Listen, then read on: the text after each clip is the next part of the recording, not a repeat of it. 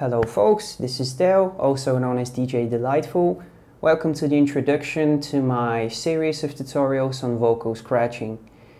I am the blah blah champion of blah blah. I'll skip the introduction because this needs to be a short video. There are several things to be said before I get into the first part of the tutorial. Number one, why am I calling it vocal cuts or vocal scratching and not phrasing?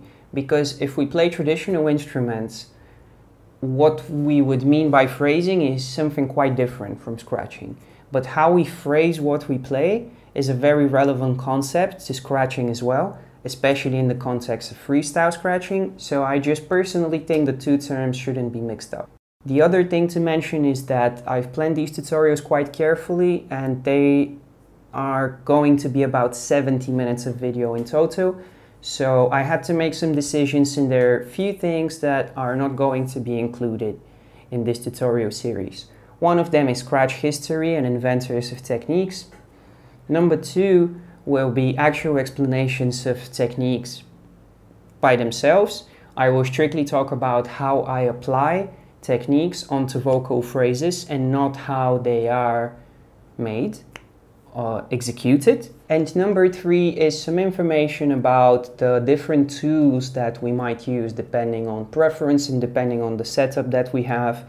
Especially for vocal scratching, I think there are some differences between whether we use 133 BPM skipless 2, 100 BPM skipless 2, or just a phrase from the a cappella on a 12-inch record that we have, given that we use turntables at all.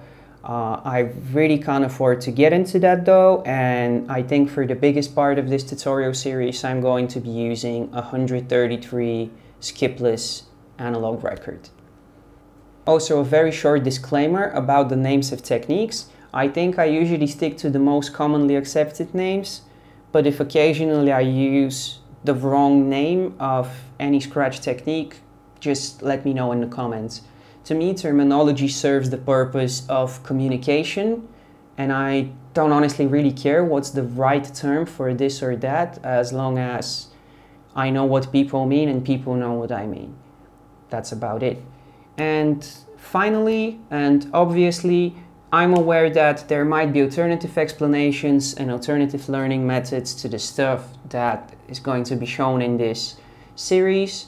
My motivation behind doing it is that I have not yet come across anything available, at least for free, online, which has all the info specifically regarding vocal scratching put together in one place.